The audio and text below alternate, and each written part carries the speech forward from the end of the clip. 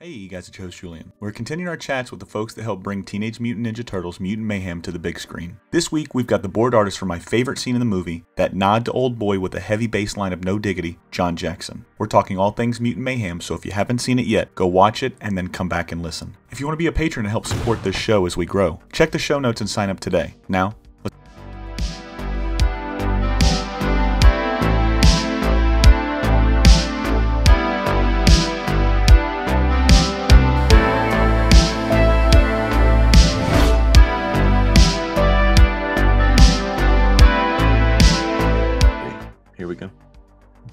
ladies and gentlemen, welcome to What's in My Head podcast. I'm your host, Julian. Today, I'm joined by John. John, man, thanks for coming on the show. Thanks for having me. I'm excited to be here. It's great. Absolutely, dude. I've talked about this movie. I fanboyed out when you, ladies and gentlemen, when you see the episode with Andrew, you'll see we fanned out really hard about this movie, and we should. We're talking Mutant Mayhem, Teenage Mutant Ninja Turtles, ladies and gentlemen. And John here had this scene that was. This scene, I told you just a minute ago, worth the price of admission. It was my favorite scene in the entire movie. I literally stood up and said, "Let's go," at the top of my lungs. A 34-year-old male. I was so pumped when No Diggity drops from the Fugees, and when they are doing that old boy playoff, that scene, that hallway fight scene. I loved every second of that, man. I would love to know, how does that scene come across your desk, or did you have to ask for that scene, or how'd they find you for that one in particular? Yeah, good question. It had been worked on before. That's the thing, is in animation, it's a big fat group project, right? Mm-hmm. So you're just getting you might be the third pass of the scene. My friend Charlie Parisi, who is an amazing story artist, he got the script and it said, they fight mobsters to classical music. So he kind of made it just have a different tone, and it was very much a montage, and he had these really great ideas. And then later they edited his boards to No Diggity, and that was it just hit in the edit. And then, they made all these changes to the script. They did all these mobsters that had quote unquote appearance-based nicknames, that they kind of riff on in the thing. So I don't know, me and Charlie just talked, and I didn't ask for it. I was so fortunate to get that scene. It was already a fun scene, and I just got to do a pass on it. And I was we got to keep No Diggity in this, and if I can with the boards, let's board it to this to the beat, Mickey Mousing, yes. Sometimes they call it, let's really rhythmically make this song fit, which maybe hadn't been thought of before. So it was so fun. Dude, I can imagine. Now, you said when it was originally in its first pass, they were talking about classical music or a classical song. Yeah. When something like that's happening, do they give you guys hey, it might be one of these couple songs as far as classical goes? Or are you guys just going out and trying to find anything on YouTube or Spotify that's classical, and then that's what you're trying to get influenced by? Or how does that work? Oh man, it really depends. Sometimes it depends on your director, right? Sometimes they have a really particular idea. I think there were some Naughty by Nature songs and some fun kind of old school hip hop songs that were always just in, and they were always going to be in the movie. And I think that's Jeff Rose and Seth Rogen's kind of wheelhouse style showing. But there was room, right, for other musical exploration. And yes, I think for Charlie, sometimes you just get a script and it's sort of an outline. They have some ideas, and then you maybe pitch and do the research and go, hey, I visualize it to this song, and so as a story artist, sometimes you get to do that research, and then other times they give it to you. And so I don't know. I always like when you get kind of an open-ended assignment, which this movie, I'll say Jeff Rowe is so open to your suggestions. Like I feel like you see it in the movie too. Like he's just open to the best idea. And so anything you throw at him, or if you have a different idea, he's very open to it. And which made him, I don't know, just like really fun to work with. I can imagine. Andrew brought up those same sentiments. He was very open to anybody and everybody in the room. He would listen to it. And there was another guy that I've heard that so much about, and I'm pretty sure you know him. Everybody knows him in the animation world. Brad Bird. You know, I talked to I talked to a guy named Randy Myers, one of my favorite guests of all time, and he worked on the Iron Giant, my favorite animated movie of all time. And he said they would have these whiteboards of just ideas, and he would listen to anything and everything, and then he would take the time if it didn't fit into the story or if it wasn't going to go for the story, he would tell you why it didn't work within the constraints of the story. And I always find that's very cool, especially like wherever you work at. If you got somebody that's just not just telling you no, or just because I said so type of thing, they're explaining something, or if they're open to suggestion, I feel like it's a better work environment. Obviously he or she is going to have to take that brunt, whether it's a yes or a no, and take it all the way. But when people are open to suggestions, it's crazy to see how far something can go with the collaborative effort that you guys have done in that movie. With this, or sorry, just to, oh, no, I just feel like that takes humility. I think it takes humility to be that Brad Bird, that Jeff Rowe, to say, hey, I'm not free, like I'm not the guru here, because I am called the director. They're more like the collectors of ideas, and then they sift through, but some aren't as open. And so I think it's really cool when creatives are kind of like humble and open, you know? Like, oh, absolutely. Yeah.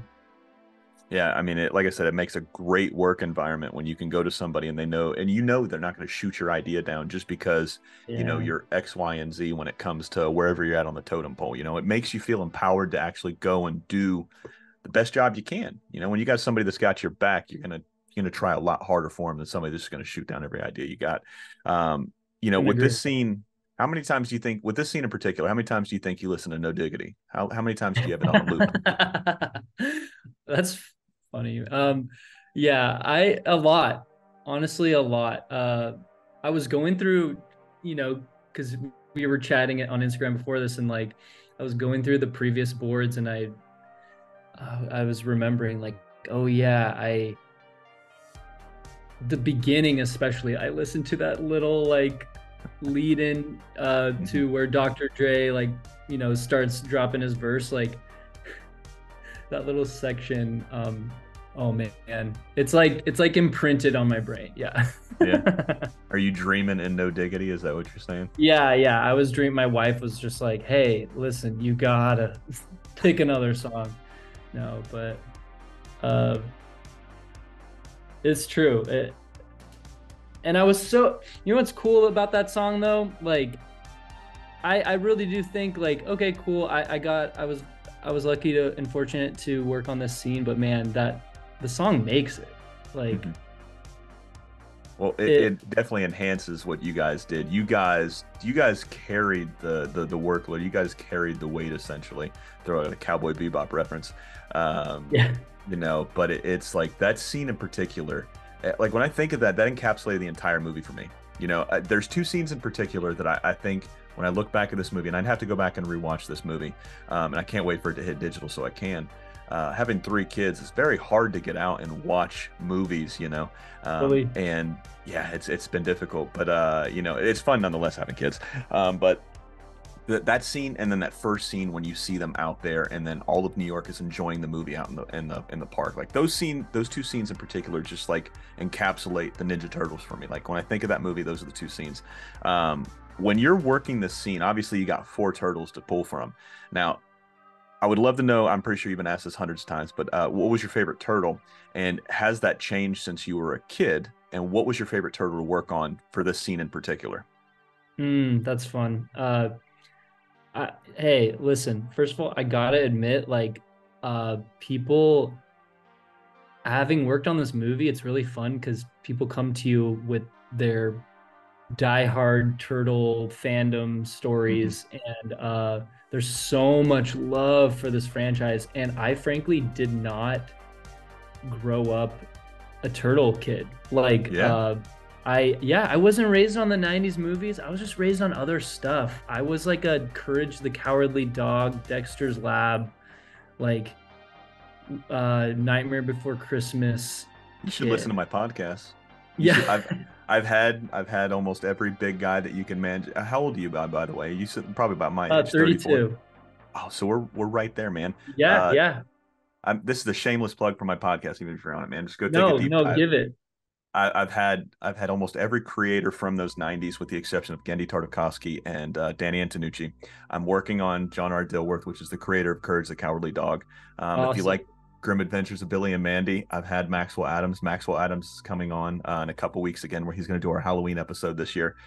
So yeah, man, I'm a huge Cartoon Network fan, and it's sad that the studio had to merge with Warner Brothers. I feel like a piece of my child. I'm from Orlando, Florida. I already told you, but Yeah. Nickelodeon Studios was here. So when I drive past that Nickelodeon hotel that we would always see on all that and stuff, the orange, green, and purple, or orange, green, and all that other shit, it's now like doo-doo brown and gray. It's they devoid Oh, it of all color and all innocence of being a kid. oh. So I didn't mean to derail your cartoon your cartoon thing there, but that was a shameless plug for you to come and check out the I'm podcast. with you. I'm listening to that. I love Courage the Cowardly Dog. I all my nephews are very like scaredy cat type kids. Hmm. Every movie, my sister was like, they saw Sing 2 and they couldn't finish it. They're freaked out. And I was totally the creepy kid who was like, give me more creepy Courage the Cowardly Yeah. Dog, like borderline horrific imagery with a little Nightmare bit of fuel. comedy. Yeah. Yeah, it agreed with me. So that's really I'll definitely check that out. That's awesome. Yeah, I'll send you the episode for the head writer, man. That guy was so fucking cool. David Stephen Cohen, man. Cool. One of my favorite guests as well. But yeah, going Wow, back, I didn't mean, like I said, I didn't mean to derail you, but you were talking about you didn't grow up with the Turtles, man. But working on that's this right. movie, it felt like Yeah. every single person that was on this movie was a fan. I mean, the love exudes from the screen, from the writing to the boarding to the animating to the music that's played in this. Like everything, there wasn't one dull moment in this. There wasn't one fucking turtle shell unturned, when you think about it, pun intended. But it felt like you guys were all fans, man. So with you being kind of on the outside looking in, what were you going back and reading or watching to kind of get into the mindset of these turtles? Well, I will say what got me in was definitely before getting asked to be on this movie, the Mhm. Rise of the Teenage Mutant Ninja Turtles show. That's a fun one. Uh, that animation is just nuts. Like Yes. it is bonkers. And I didn't know. And then now you see Primal and a lot of great 2D animated shows It's a just great one. have like really great quality animation. But man, Rise of the Teenage Mutant Ninja Turtles, there, the quality of animation was so out of this world. So that kind of got my attention. I thought they were going to ask me to work on that movie when I first got the call. And then, Mhm. but we have this guy Andrew Joustra. I hope I'm not butchering your name, Andrew, if you're listening to this, but he was like the dramaturg or like the historian of Ninja Turtles for this Mhm. project. So like any piece of Turtle Mania trivia, anything, he like had it locked. So we always could like ask him stuff. And but from there it was just me watching stuff and getting a feel for okay, how do we know the brothers were conveyed before, and where are we taking them? Because they definitely wanted to take them in a new direction. Uh, but yeah,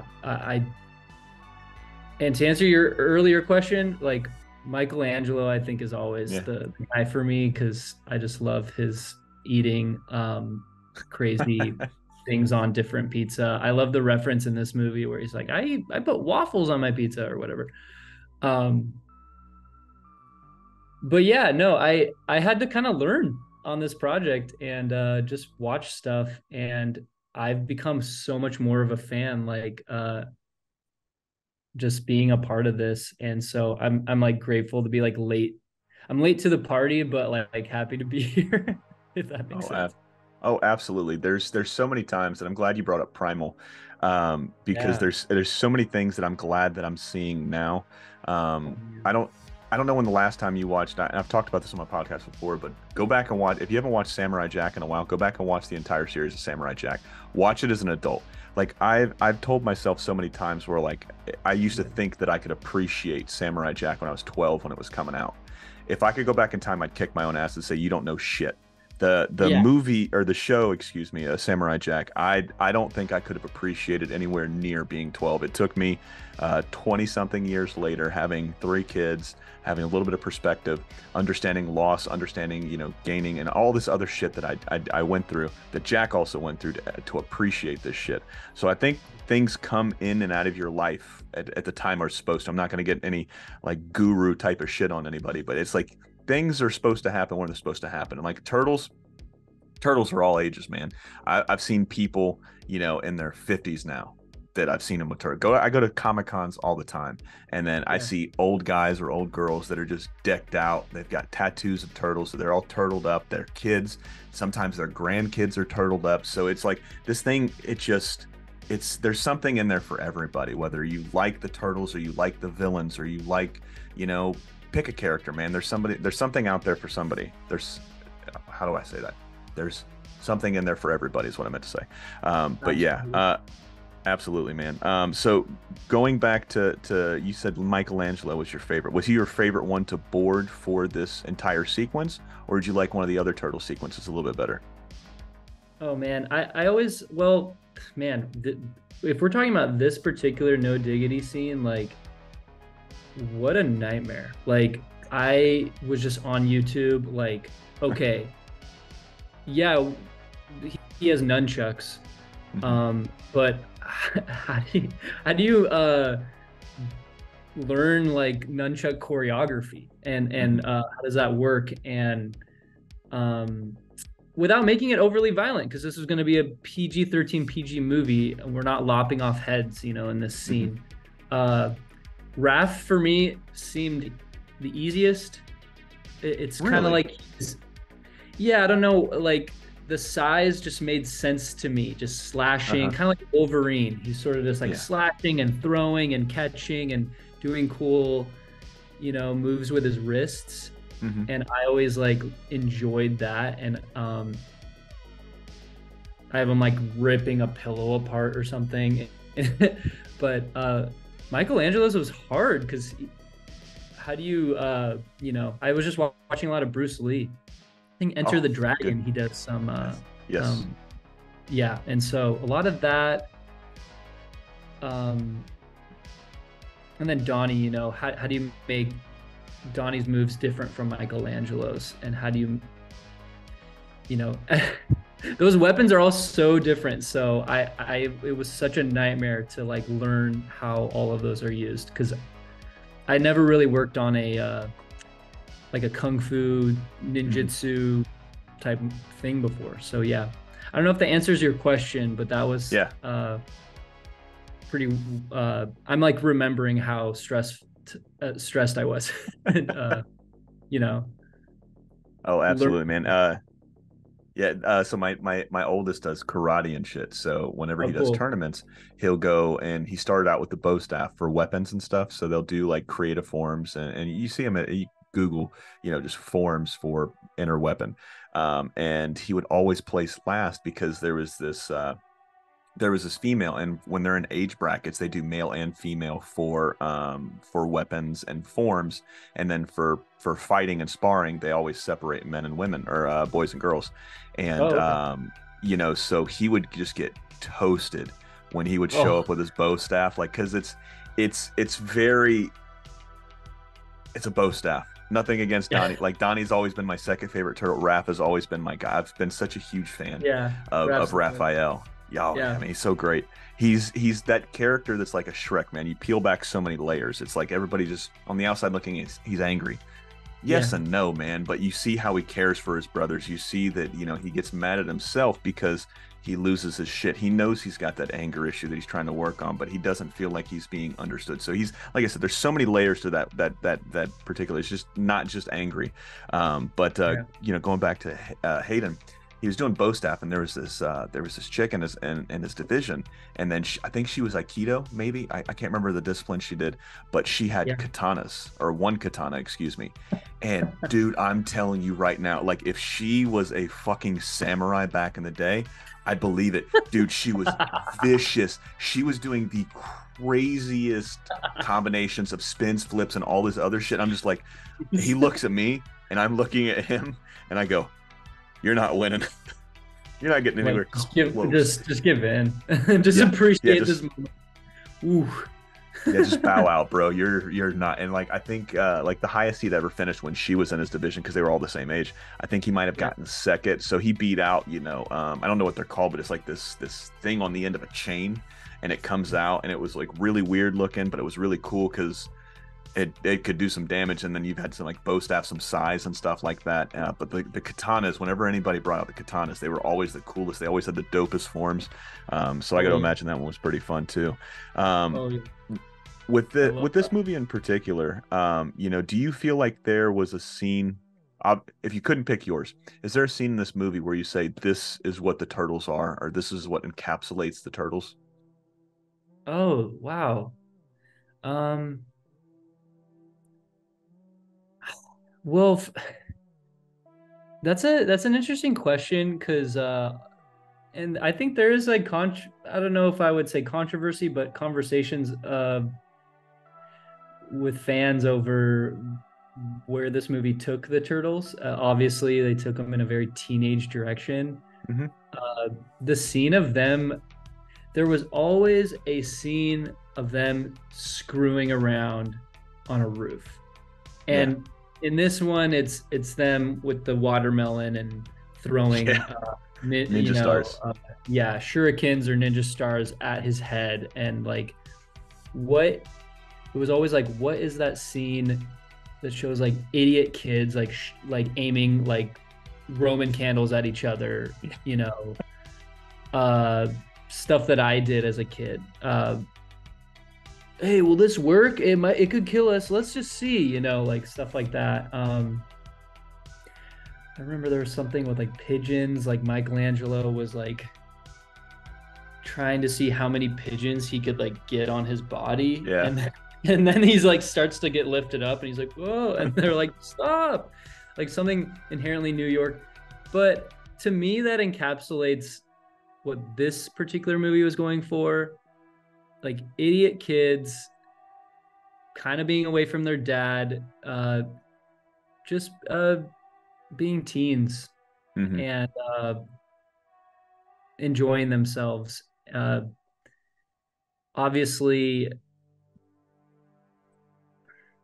there's a lot of scenes that were cut that kind of more, uniquely define them. But I'd say the brothers come together at the end, and that, but to me, that's the scene, or like that scene of them, Michelangelo's like twerking and April's like filming them. Just scenes like that was very much the goal with this movie, is how teenage can we get these Hmm. kids, and make them lovable, and yeah, which is different than it was maybe before. So I think people had feelings about it, and I think it's fascinating. But anyways, Oh, curious what your thoughts were. Like, you're such a turtle fan. What what did you like about the differences, or did they matter to you, or yeah. so I've always been, not always, because this is something I've tried to be a little bit more conscious of these last couple years. When it comes to movies, TV shows, or anything like that, I always go in not with very low expectations, but I try to like disassociate myself with whatever I'm going and watching. That way I can drop any kind of like preconceived notions of what I'm about to watch or I just want to be a fan and enjoy of whatever I'm going, whether I like the movie or I know anything about the movie. Whenever I go in and I watch something, I want to try to devoid myself of any kind of personal bullshit I might have against an actor or a writer, yada, Yeah. yada, yada. So when I go in to this movie in particular, I'm already hook, line, and sinker. Turtles, I've liked every rendition of the Turtles. Even I know Michael Bay gets shit on a lot for the Turtles movies that he did. I didn't think they were bad. This is where it kind of started for me, that whole it's just not for me type of thing. You know what I mean? Yeah. It's for a younger generation. It's for a younger audience. Um, so when I see this trailer, I alluded to this a little bit, before we hit record. When I saw this trailer, we were in theater for, like, I'd seen it on my phone and stuff like that. Completely blows you out of the water when you go and you see it on the big screen. They're just like, Yeah. this movie is not made for a little screen. This movie is made to be out in the wild with a shit ton of people, everybody collective groupthink, laughing at these four guys doing these insane things because they're Teenage Mutant Ninja Turtles, right? Yeah. So we're in there, we're watching Spider-Man, a few months before Turtles comes out, and the trailer comes on, right? And I already knew I was going to be in love with this movie because of the interaction I saw with my youngest son, Cooper. He's, like I said, he's 2 years old, and I taught him his colors by giving him M&Ms. So like he would get like 5 or 6 M&Ms, like those little M&Ms if he ate all of his dinner at the end of the night, and like we would tell the colors, right? Green, blue, red, brown, whatever other, yellow, orange. So he learned his colors that way.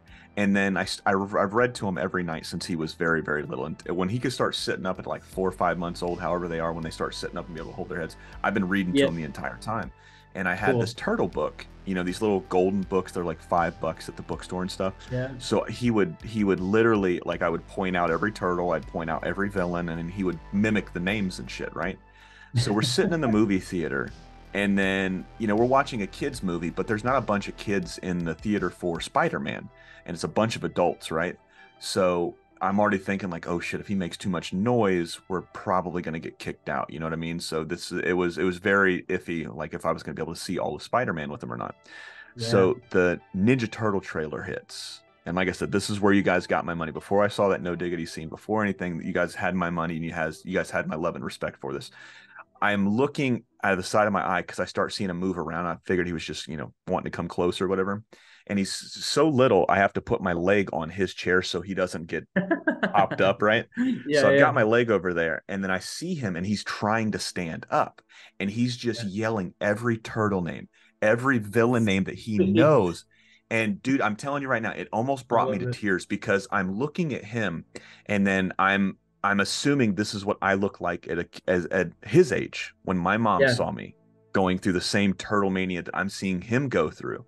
And I'm sitting there, and like my eyes are getting all misty and shit. And I'm like, dude, this is the coolest fucking thing in the world. Like, this little dude doesn't know, all he knows is these fucking turtles because I've read this book to him every night for the last fucking year. He knows Yeah. all these turtles. He's so excited to see this movie. Regardless of this movie, good, bad, or indifferent, it was good or it wasn't good. It didn't live up to my expectations. That didn't fucking matter to me at this point because that little kid sitting next to me was having such a great time watching a 3-minute trailer. I was like, dude, if he likes 3 minutes of this shit, he's gonna love an hour and a half of this stuff. I Yep. go in Yep. there, I see this movie, I'm having fun because I'm with my kids, and I'm just sitting here and I'm like, dude, this is like the first time I've felt like a kid probably in 20 plus years. I was like, Cool. if you guys can elicit that kind of feeling out of me, and I'm not saying I'm a cold hearted, I'm not dead inside or anything like that, but it's just like, you kind of outgrow a lot of that stuff when you get older. You get responsibilities, you got all this stress that you got upon you. So it's like you try to, prioritize and compartmentalize like what you get excited for. And I'm sitting here and I'm watching this shit. I'm like, dude, I have not been this excited about a Turtles movie since, fuck, man, probably that 2006 movie that came out, right? Yeah. Haven't been excited about Turtles since 2012 when it come to the TV series, when that 2012 Nickelodeon series came out.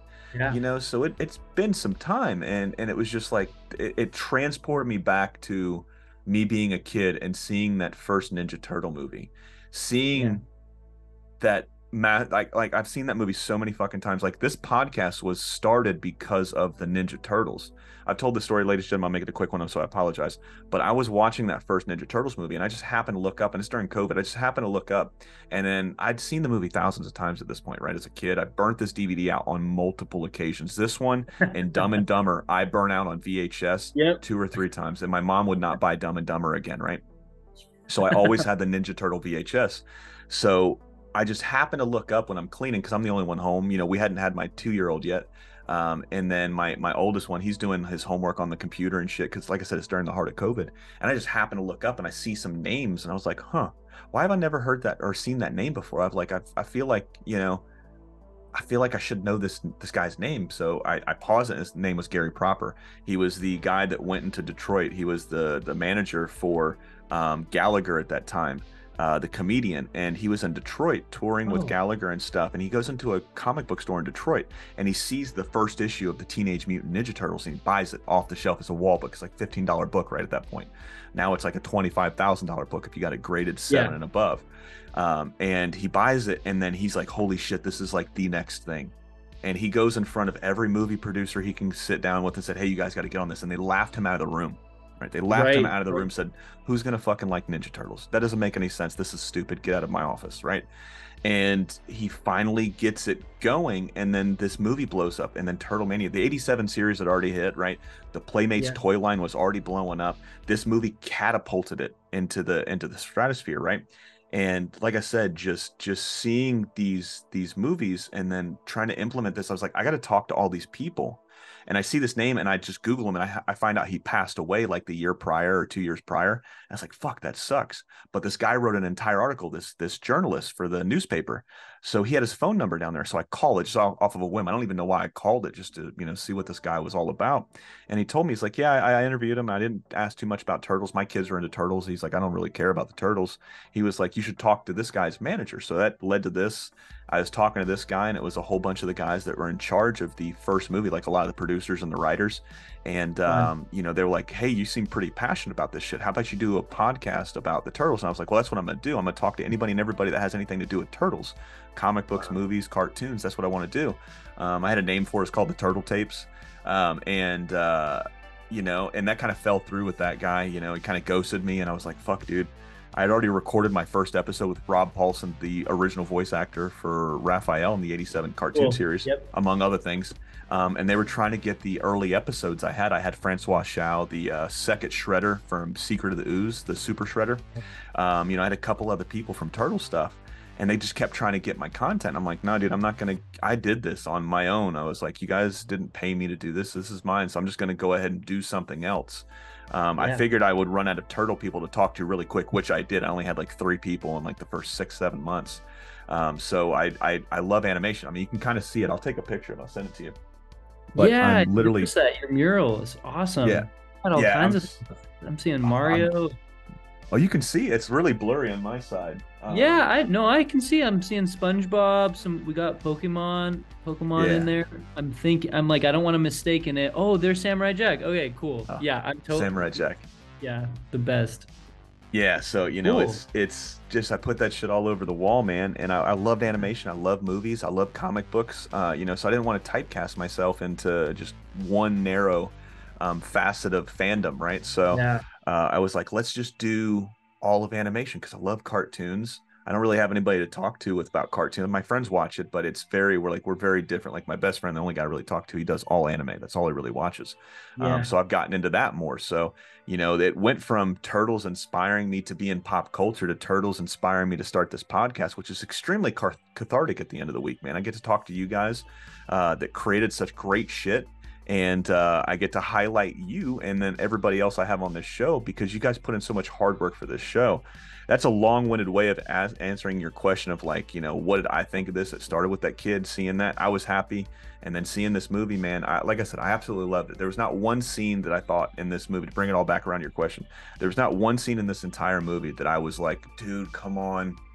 I got places to be. Like, I was like, I don't think I blinked, with the exception of getting puked on by my 2-year-old. I don't think I really looked away from the screen. Yeah. at all, man. It Wow. was so fun. It felt like that's what the teenagers or not teenagers, excuse me. It felt like that if the Ninja Turtles were real and they were teenagers, this is what they would do. They would do stupid Yeah. shit like that. You know, that scene where they're in the bedroom and they're like, "What would you do if you were like a normal person or a human?" Yep. That that was another scene that I said would probably encapsulate the entire thing. Like that, if you think about the turtles, what are the turtles? That scene right there is up there as well. It's just them projecting what they want to do and what they want to be. I just thought it was a beautiful moment, you know? Yeah. I agree that, yeah, and thanks for illuminating that for me. Um it's really, I just love hearing people's connections with the Ninja Turtles. And just last night I was at dinner with some friends and they're like, oh, they're showing me videos of their attic, and it's their mom like set up like a shrine of all the family's Ninja Turtle toys and how much it meant to them and how excited they are to see the new movie. They haven't seen it yet. So yeah, I just like, I love hearing about the passion behind this, and it means a lot that people respond and like this movie. Like when you are working on I've never worked on a big IP before. Hmm. This is my first time working on like a thing that has like a fan base. And that's, I now kind of get it. I sort of get what people you hear about in podcasts and Hmm. directors saying, yeah, feeling the pressure, uh, because it means something to people, and there is some degree of responsibility. And I feel like Jeff Rowe, directing this, it was always coming from his love that he had Yeah. as a kid. He Oh, would you could wear tell. like the shirts that his turtle shirts that he had as a kid, Oh, like, that's so or he'd cool. go rebuy them on eBay that were like the throwback, some of the coolest like swag, from the 80s and stuff. But it was always coming from how he felt about the turtles as a kid, and honestly it came a lot from his love for the toys. Hmm. He really, the mutants, the whole presence of the Mutant Mayhem, like, it Yes. used to be called Ninja Turtles the Next Chapter, Hmm. and I'm so glad they freaking changed the title of the movie, because the next chapter, that didn't mean anything. It's like the next No. chapter, what is that? Mutant Mayhem, it's like, yes, this is totally what we're going for. He wanted slime, ooze, like the uh barf, like, but also just the fun of the action figures, I think it was Muckbug, which got changed into like Scumbug, or Hmm. but yeah, it all just came from his love for his deep love of having those toys as a kid, and how can we kind of turn it into a movie that is oddly grounded and not very cartoony, actually pretty gritty, and like It's very cinematic. very cinematic. It's not like Cloudy with a Chance of Meatballs and Rubber Hosey at all. It's quite he always wanted it to feel like you're watching like a skating video, like with kids, like Dogtown and Z Boys, like handheld camera. What would a kid actually do in this thing, not just what would a cartoon do? Um, when people get hit, they bleed. Hmm. Except Donnie gets his like stabbed by a knife and nothing really happens. But they kind of joke about that later. But anyways, yeah, just kind of rambling here, but Oh, I appreciate the love that people have, and it definitely it touched me. It yeah. really it it means a lot to me to see it come out, see the reactions, and to see like that love. And it's going both ways, from the creators and also the viewers. So anyways, There there's my was little, no, I like those little rants because I literally took like fucking 6 minutes to explain to you my fandom and love for the turtles. I And love it, I I love it. was yeah, so there was one thing when I when they broke out the shurikens or the ninja stars. There was one thing that I kept thinking back to, and I'm not saying it's out of the realm of possibility because of Seth Rogen being the guy, helming it and really pushing the Turtles movie through, and his humor falls along the same lines as South Park too, right? So I got to imagine he's Yeah. probably a fan of South Park. Do you remember when all the boys got they all got ninja weapons? So they pretty much all got Ninja Turtle weapons, and then Butters gets a ninja star in his eye. You remember that? And they dressed him. Cartman I dressed him up like a dog. if I like that would have been something I probably saw in like 2007 with all my buddies upstairs where we used to watch South Park. But Yeah. tell me again, what happens? He throw does it? So they all go to the flea market. Or it's very blurry, but the basis is all the boys and it's an anime episode, so they all turn into like Oh, anime, right? So they all get weapons, and they all say it's like the whole Christmas story. You'll shoot your eye out type of thing. You can't have these. Cartman throws a ninja star and it catches Butters in the eye. So I think he convinces Butters that the world has been taken over. So he takes yeah, Butters instead of getting him to a doctor. Cartman takes Butters to like a junkyard saying, "Hey, this world is getting ready to blow up. We have to put you in this bunker." And he dresses him yeah. up. I think he dresses him up like a dog or some shit. I can't remember. But yeah, he ends up getting a fucking star in his eye, and then it gets all infected, and he's like, he escapes essentially. But like when I see the ninja star in his leg, and that's the first thing I thought of, was like, oh shit, I wonder if this was like, were these guys watching South Park and this kind of, influenced the scene? Total. I mean, this is a question. If you can get Gabe Lynn on, he was probably the first storyboard artist to work on this. Hmm. And then he became the head of story. And Kyler was the head of story, and then he became the co-director. But Gabe was always doing that chop shop scene. That was his Hmm. scene. And uh I'm sure I like Gabe has a pretty dark sense of humor, and I don't really know what it was. I think all I know is the point of that scene was like, how badly can this go for them? They're really trying to push, like, they've never really used their ninja skills before. Hmm. Raph is obviously dying to use Oh yeah. violence, You and got an anger problem. yeah, he has anger problem. Yeah, you got anger problems, bro. And he's like, I don't care.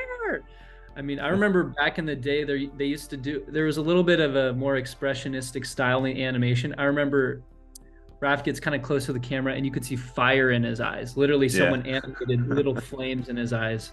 I think they took that out to make it a little more grounded. But that's Gabe Lynn, man. Genius. Like, he's just like,